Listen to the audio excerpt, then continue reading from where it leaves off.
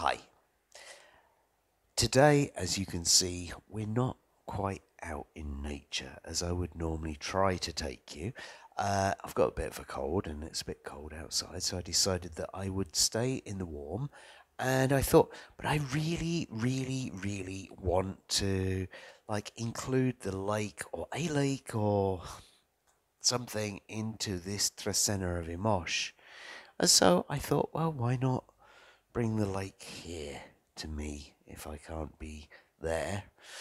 And then I thought, well, why not have some other pictures in there? So I'm going to be taking you through a series of images. I'm not going to talk about the images, I'm going to be talking about the Trecena. But I've picked a bunch of images from the Gregorian year so far.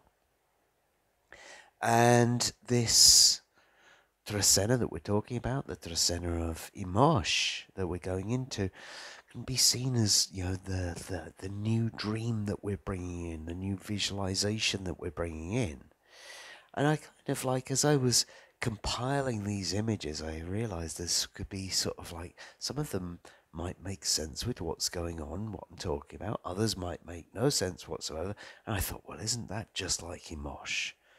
Isn't that just like this jumbled kind of idea of what a dream is like? And we can't always make sense of it while it's going on. Or maybe there's elements that make sense and then other bits just don't seem to fit in, and that's the dream. So I figured, well, I just want to put some pretty pictures up in the background. This is better than a white wall. Maybe you'll enjoy them. And get on with talking about the Trecena of Imox. So we're going to begin the Trecena of Imox with the day 1 Imox. Imox, of course, representing the oceans and the lakes, representing the seas, representing the great bodies of water. And I always think it's interesting because right at the beginning of the Popol Vuh, they talk about all that existed being the sea under the sky. There was nothing but the sea. There was nothing but water. And, we can see this as kind of like the moment before the Big Bang. We can see this as kind of like the dream of the ancestors. We can see this as maybe even the great sea of consciousness that everything emerged from. And everything was stillness and everything was potential. Everything was there, but it needed some action put into it to make things move, to make things happen. And this can often be how it is when we have a new dream. And so as we begin the Trecena of Imox on this day 1 Imox, we get this understanding, we get this feeling of, right, okay, we just kind of completed a cycle. We're done, we're sort of ticked off a level, as it were. What should we do now? What new dream do you want to bring in? And for me, this can be very much what the Imox Trecena and the day 1 Imox. It's the seed of a dream, the very beginning of an idea that you maybe want to bring in. And so, you could ask yourself, well, if I was to have a dream, if I was to begin a dream, what dream would I like to start to seed into reality today? Now, maybe you need some advice on it, because the one, it's just like a little seed. It needs some water, it needs some fertilizer, it needs some sunlight, it needs to be able to grow. And so, it might also be saying, right, okay, where do I need help to bring my dreams into reality? 1 Imox is a great day to kind of nurture those first little embers of the dream to come in. From 1 Imox, we're then going to move to 2 Q'ij. I figured that was an appropriate one for Q'ij. Q'ij, the Nawal of the wind. Q'ij, the Nawal of communication. Now, interestingly enough, again, going back to the Popol Vuh, going back to, kind of like the creation story, you had Hunrakan, the heart of the sky, and some of the other creators begin speaking. And it's this that then causes the water to ripple and life to emerge into the world. And so we see the breath of life being applied to the great ocean. The communication comes in. We're literally breathing life into the dream at that moment. And so there's also this thing that's kind of like, if we see one Imosh as being like the unity and two Ik being very much the duality, the two being dualistic and the Ik bringing movement and creating this polarity. And when we see those two together, it's like, right, okay, twos can be very much choosing days. And so it's like, when we look at it, we might be saying, right, choose your words, okay? Be clear with it. And we could say, right, okay, if we wanted to bring something into reality, we do need to be clear with our words. We need to know what we're saying. You want that or do you want that? State clearly which dream, which choice, which decision it is that you want to make so that you can bring it in. We can also see that the Ik can represent changes, and it's like the two is giving us a kind of like, we standing this side or that side on it. Which way do we want to go?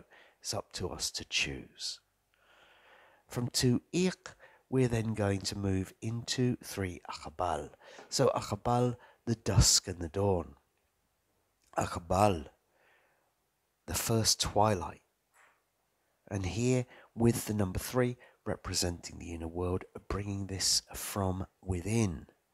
Now, I often think about Akabal being, kind of like revealing what has been hidden in the darkness. And sometimes, kind of like we could look at it as like bringing to light, and especially with the 3, bringing to light what has been hidden within us, what we're keeping inside in that own kind of like, well, I don't want to say dark space because that might give you the wrong impression about it. But what we're hiding away within ourselves.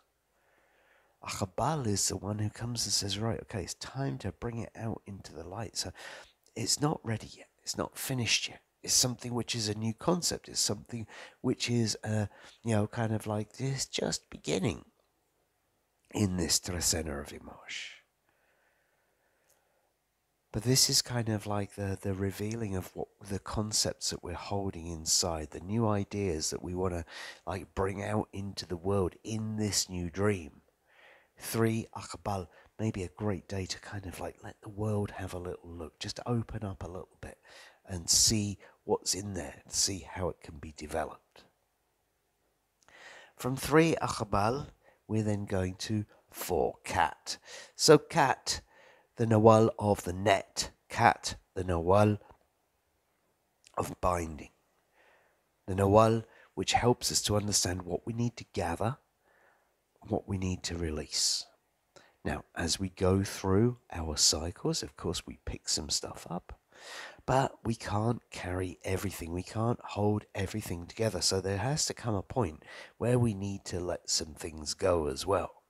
And here we see that with regards to the physical plane of existence, number 4. And so with 4 Cat, this is a great day to look at it and say, right, okay, you're beginning a new dream right now. In this Trecena, you're beginning to bring something completely new into the world.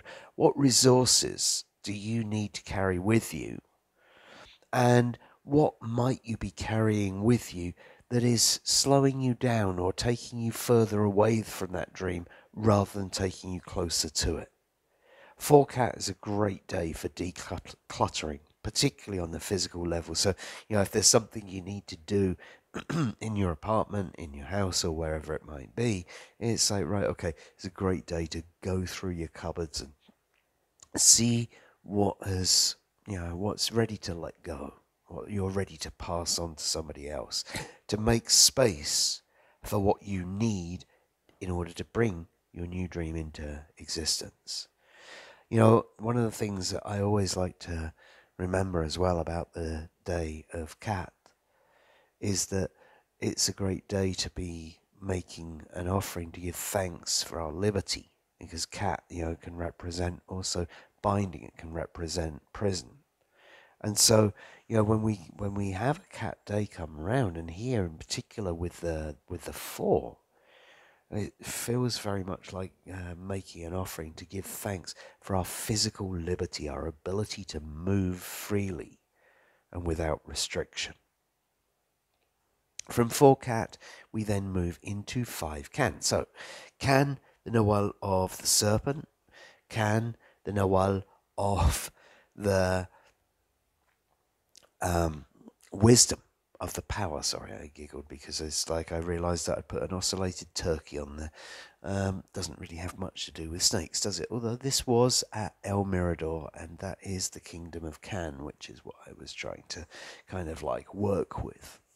So Can, the wisdom, the power, the energy that runs through us. And here we see it with the number 5. Now, can also represent our teachers and, kind of like passing wisdom on in order to empower others.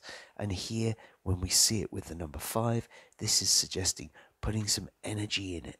And so it's like sort of like, I always think with the 5, it's kind of like, this is very much you don't get something for nothing. You have to put in something in order to get something out. Now, when 5 puts in their energy, they generally tend to get quite a lot out of it. And here we might say, well, this is putting your energy into study, putting your energy into passing on your wisdom, putting your energy into clearing out your energetic system to make sure that let's say your energy is open and ready to receive the wisdom. Now, I can also see Can as representing kind of like the life spark energy, the life force energy. And here, when we see it with the number 5, this is kind of like saying, right, okay, this is a good day to put your work into developing and clearing your channels, clearing your life force energy. Make sure that you are ready to kind of like, make sure you're ready to grow, really. From 5 Can, we then move into 6 Kame. So, Kame, the Nawal of the ancestors, the Nawal of transformation. Kame, as we go through, again, we're going to need some advice. And here we could see the number 6 representing family. We could see Kame representing ancestors. So there's a very, very strong connection with the ancestors and with the family. Kame, we can also see as representing overcoming our fears, because, kind of like this is, the descent into the underworld by the hero twins to meet the Lords Kame, where they overcome their fears in order to transform, in order to move into their higher state. And so 6 Kame may well be, like a day where we coming up against our fears, particularly ones which are associated with our families. Now, with these Kame days, these are days on which we can call on our ancestors to help us to overcome the fears. And so this is something to do. With Kame, we're also kind of like looking at the potential of what we can become. We're looking at the potential of what we're moving to. And so with 6 Kame, the 6 being the stabilizer, asking for the help from the heart of the sky and the heart of the earth to bring this transformation into the physical realm, to help us to kind of like step up on the ladder. From 6 Kame, we're then going into 7 Q'ij. So Q'ij, the Nawal of the wilderness. Q'ij, the Nawal of the deer. Nawal of spiritual leadership as well. And here with the number 7 representing the top of the pyramid, the number 7 representing choices. Again, decisions. From the top of the pyramid, you can see all of your best choices. Which way will you go? Which way will you go in the wilderness? This is a question that you might want to ask. And, kind of like as you bring in that dream, sometimes it is a bit like, feeling like you're in the wilderness, right? And so with 7 Q'ij, we see, kind of like this effectively in our mind's eye, we see the deer standing on top of the pyramid, making the choice, making the decision as to which way to go, which way to move. We also see that it's coming to an end. The number 7 representing finality, the number 7 representing endings. And it's saying, right, okay, where is your wilderness journey taking you? What can you draw from the wilderness? It's up to you to choose what you might, but choose what you will from the wilderness to guide you in your new dream. And so, as always, on the day 7 Q'ij, as always with a Q'ij day, I would suggest if you're trying to make a decision as to which way to go, in particular with regards to this new dream that you might be bringing in, then a walk in the woods, a walk in the mountains would be an ideal thing to be doing. From 7 Q'ij, we're then moving into 8 Anil. Oh, we can't see that one very well, can we? There we go. Let's move on to that one. Excuse me. We're moving into 8 Anil. So 8 Anil, very much a celebration of the harvest. Anil days, all about the yellowing, all about the ripening, the abundance that comes from the fields, the abundance that comes from the farms, the abundance that fills our table. And here with the number 8. Now the number 8 we can see as 1 and 7 coming together. We can see it as the whole cycle, the planting and the seeding, the planting and the reaping, as it were. And so when we have that together, this is, kind of like our ceremonial day. And I would say, kind of like what is the ceremony to celebrate is to celebrate the ripening, to celebrate the harvest, to celebrate the abundance that comes from the fields. Now, whether we are growing corn in Guatemala or whatever we're growing anywhere, is always I always think that it's a great thing to do to celebrate the fact that we've got food on our tables and the fact that, things are growing for us and, those kind of things.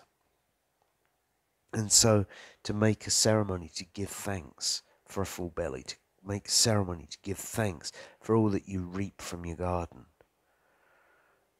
for a full table, that's a great idea for 8 Anil. Now we also see that this can represent the completion of a cycle. It's like the wholeness of the ripening. And so it's not just about, kind of like what you have achieved through your garden, what you've achieved through, the field. It can also be about what you've achieved in your work, what you have brought to a ripeness.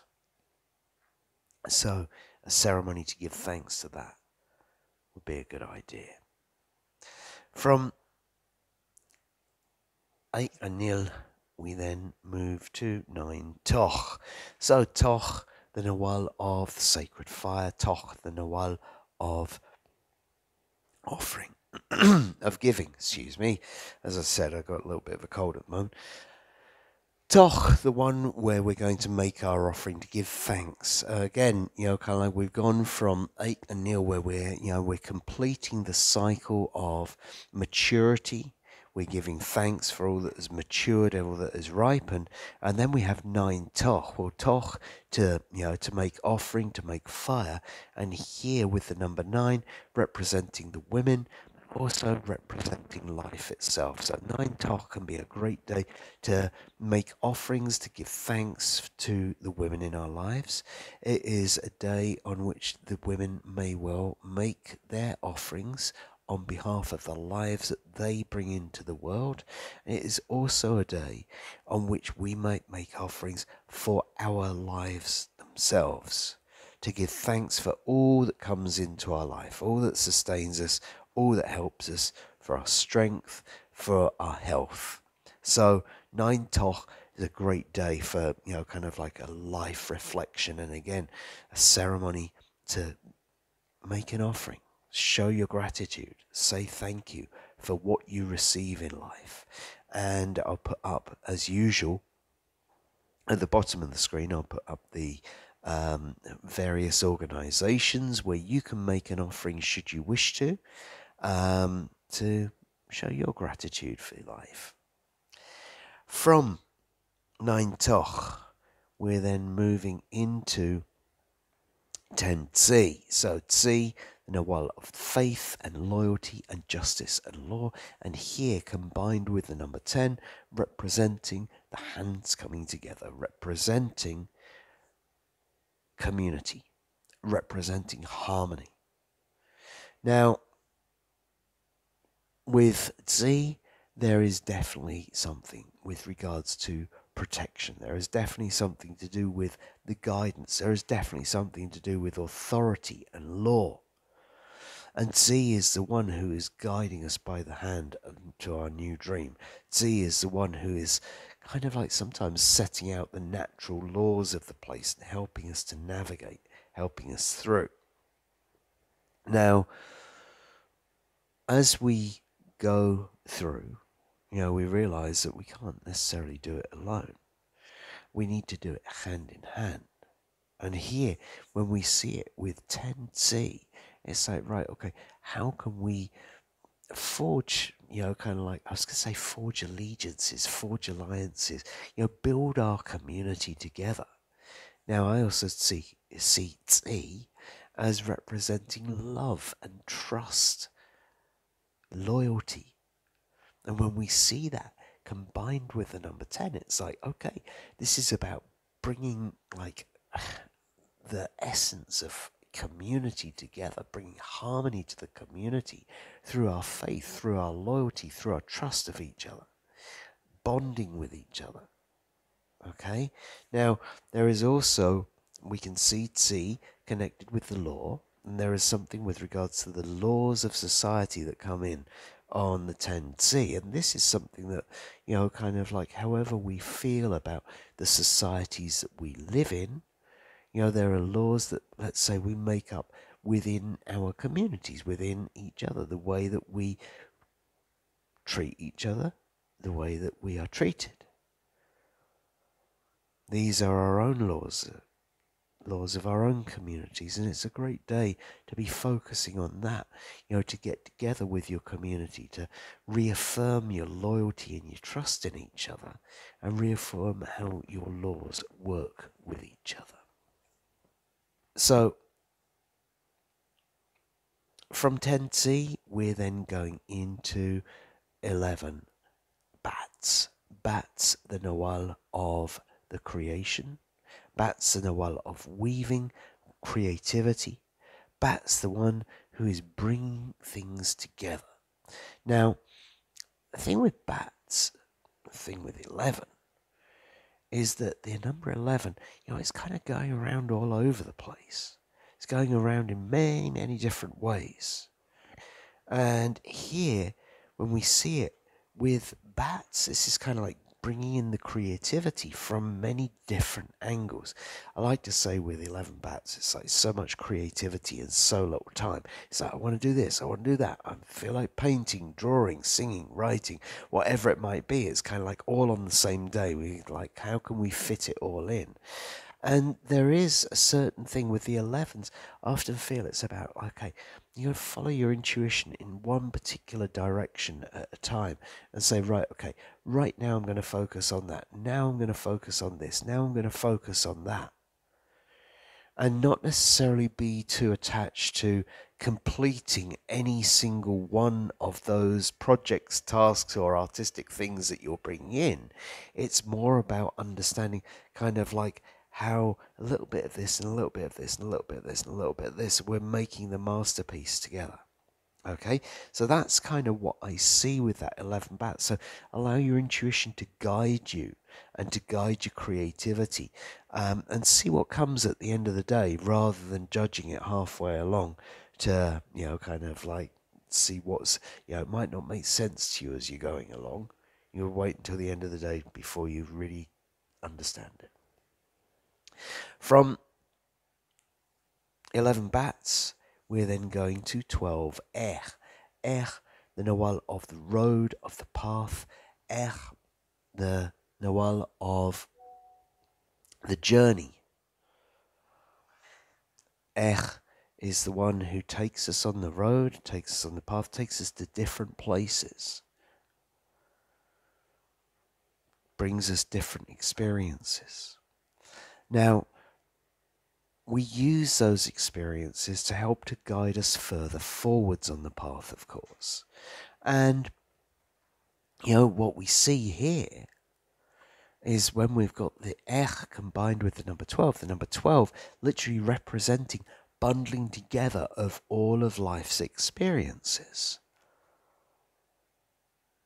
And so, kind of like, this is right, okay, this is helping us to map out our path ahead in this day, in this time, in this Trecena, as we are manifesting, seeding this new dream into the world.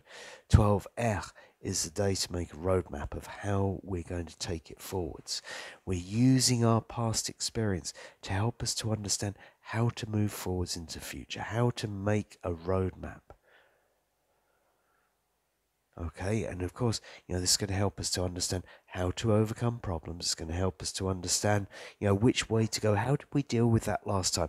Oh, when we got to that fork in the road, did we turn left? Did we turn right? What did it bring us? 12 is a good day for that. And it's a good day for, kind of like wrapping up any transport, as it were. Any journeys that you might have to be taking. And then finally, from 12 we're going into 13 Let's see what comes up for 13 Oh, there we go. Okay. Barley. The nawal of house and home. The nawal of the spinal column, of leadership. Also seen to be the nawal of corn and sometimes called reed as well, interestingly enough. Is the one who leads. For me, is all about the authority, and the authority that comes with holding the staff, holding the baston. Okay? Now, that baston of authority shows that we are where we deserve to be. We've been handed our baston of authority in order to lead our community and do what we need to do. Now here we see combined with the number 13, representing the spirit world, representing the ancestors. So, one of the things that we see with that is leadership with the authority of the ancestors is one way that it comes in. Now, I also see as the one who stands up tall to say the right thing, what needs to be done to bring harmony into our world, what needs to be done to bring harmony into our community. And for me, when we see it with the number 13, this is suggesting kind of like your spine being strengthened by the ancestors to make you stand up straight and tall and do what needs to be done within your community in order to bring peace and harmony. Okay, so that, kind of like for me, a big focus of the 13 day is to tune into the ancestors and ask them maybe for the strength that we might need in order to, kind of like bring in that harmony.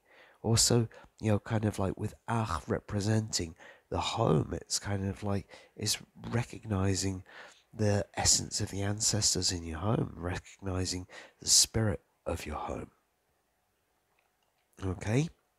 So, I hope that you've enjoyed this Trecena video, and I look forward to seeing you again in 13 days' time for the Trecena of Imox. Thank you.